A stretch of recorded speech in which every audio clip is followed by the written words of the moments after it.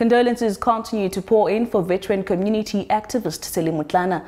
Mam'Motlana, as she was affectionately known, died on Saturday at the Milpark Hospital after she collapsed at her home in Dube on Wednesday. The 96-year-old is hailed as a great patriot, a community leader and a pioneer of black excellence and women's empowerment. Her grandchildren and neighbours have reacted with sadness over her passing.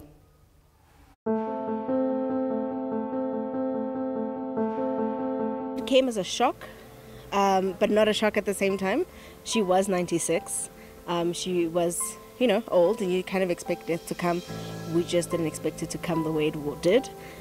She was a very strong, independent woman. She washed herself. She, did a lot of things by herself. She was quite independent still. So on Wednesday when she collapsed, it was a shock to us because that morning she'd gotten up and washed herself. So it was a shock, but we're dealing by celebrating, remembering, coming together as a family, laughing about all those great moments.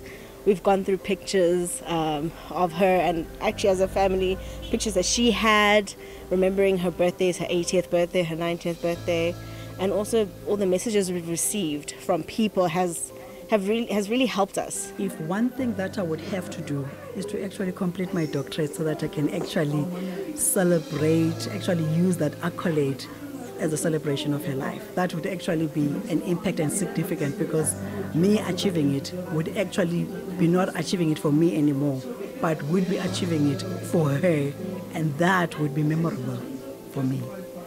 And the other thing is that as she passed on, a week before, I had just been appointed Director Organizational Development in the city of Johannesburg.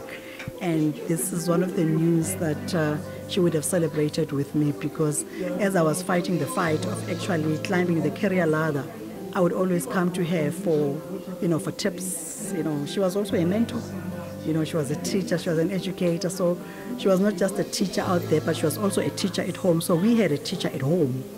Again, she's a person who hanonali butatanyana, you'd come to her and then she'd tell you that kind of thing. I mean, really and truly, she's the kind of person and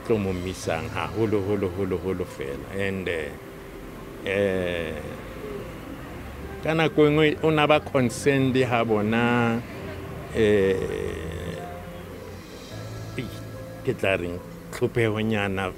around here, and she was always ready to help out,